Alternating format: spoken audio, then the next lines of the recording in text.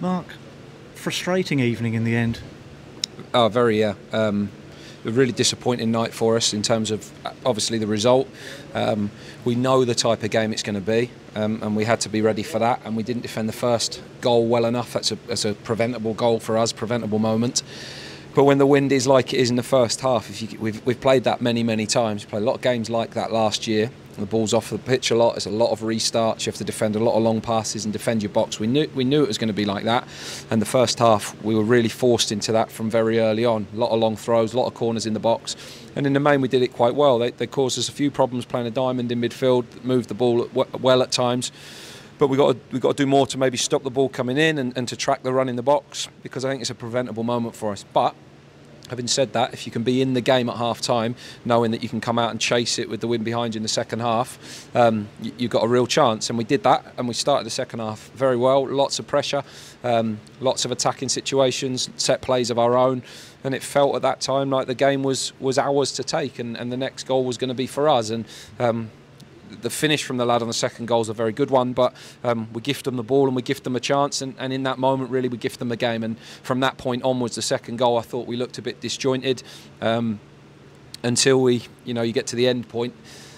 Of course, you should put another striker on the pitch and chase it, but we were getting broken on and we didn't have any control of midfield, so we tried to bring control first to then chase, but we didn't really manage to do that. And they were streetwise and strong and powerful, and they outfought us in that sense. But also throughout the night, we just didn't have enough quality in the moments we needed it with the ball. What I will say is I think it's a penalty on Brophy at 1-0.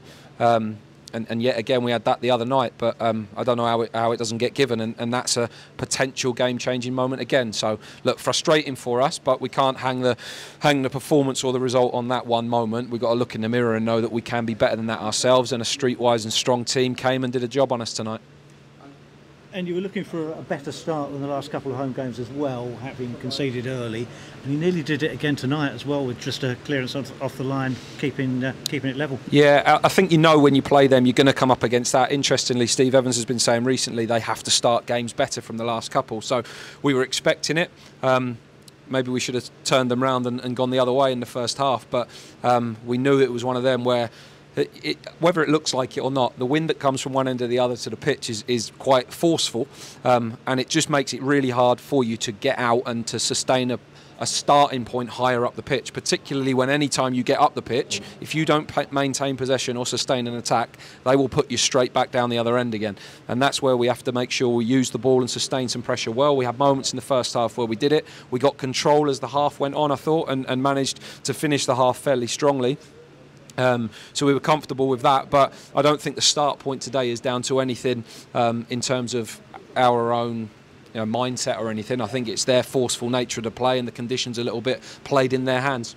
I thought the timing of the first goal particularly was unfortunate in that you seemed to have weathered a storm at that point. Yeah, and it's a moment we can do better with. I think it's a fairly simple situation. What you know is you're going to have to defend a lot of diagonals, so you've got to try and stop that if you can. Oliver and Akinde win a heck of a lot of first contacts, so you have to sometimes accept that you can't win all of those, but you've got to cover that off and make sure you've got the runners in behind it, and we didn't see that out, and a little bit of hesitation in us defensively has put them ahead, but we found our way again from that point, and as I say, at half time we weren't in the worst situation. The real moment that turns the game tonight is the second goal, and probably the non-penalty that was given at 1-0. Some encouraging performances as well, not just Jack Lancaster off the bench, but James Brophy had another good game. Shiloh Tracy, I thought, had a decent game. And there are a number of players who came up from this with as much credit as you can from a 2-0 defeat. Yeah, I mean, we're not into too much praise in a moment when we know we can do better. We don't think we were at the level we can be tonight. We think we can do better. I think individually there's a lot more from us with the ball. We can learn some lessons in terms of being streetwise to certain situations in the game. And I think if we all look in the mirror, we can look at it and say, look, there's more in it. There's more in it for us tonight than that. The game didn't have to quite look like that. We knew it was going to be that type of game, but we could have come out of it better outcome than we did. Cheers, Steve. Take care, mate. And ironic, I guess, if irony is the right word, drawing a blank when you start with two strikers. Yeah, exactly. The first time we haven't scored, I think, this season. So frustrating. But in the end, when we got to the top third tonight, we probably didn't have enough moments where we made good decisions, or we had the quality that we needed, and a deep defence that defended their box well, in fairness to them, and blocked things. We've had a lot of attempts at goal. We've had a lot of set plays towards it, like second half period at the beginning of that. But we haven't really forced him into too many good saves, or made Griffiths defend his goal too well. But some of our approach play was okay. Look, I'd say it wasn't bad, but it was a long way from good. Thanks, Mark.